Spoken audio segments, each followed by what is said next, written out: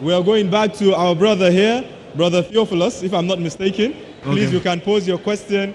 Yeah, my name is Ayat Olane Theophilus.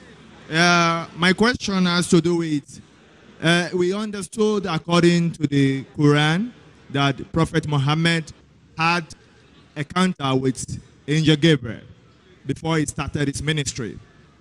Likewise, other prophets too in the Bible.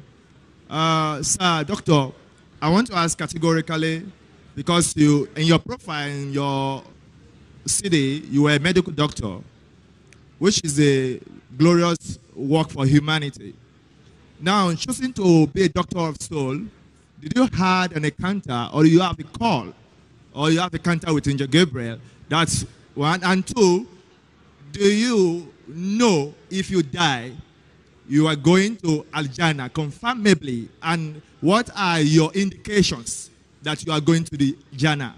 That's the question that did, like how Muhammad Sallallahu Alaihi Wasallam had contact with Archangel Gabriel before he became a messenger. Did I have contact with Archangel Gabriel? Or calling, or like maybe you had calling, maybe a sign. If anyone says that he has got revelations, today, after Prophet Muhammad, he requires a psychiatrist.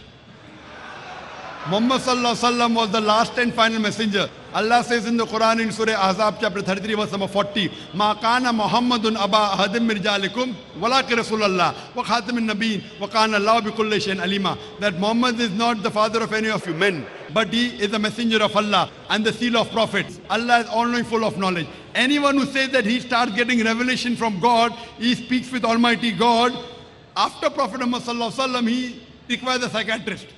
Yes, we can have the help of God. God helps us in many ways. But if I start saying I start getting revelation like Prophet Muhammad got, then I'll be a lunatic.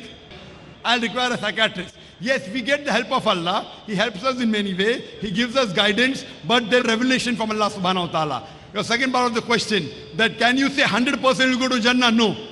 Inshallah, if I die as a Muslim, inshallah I will. And I keep on doing good works. And if Allah accepts it, inshallah I'll go to Jannah. I cannot say for sure, I say inshallah. I pray to Allah that may He accept my efforts, and inshallah, God willing, He will give me Jannah.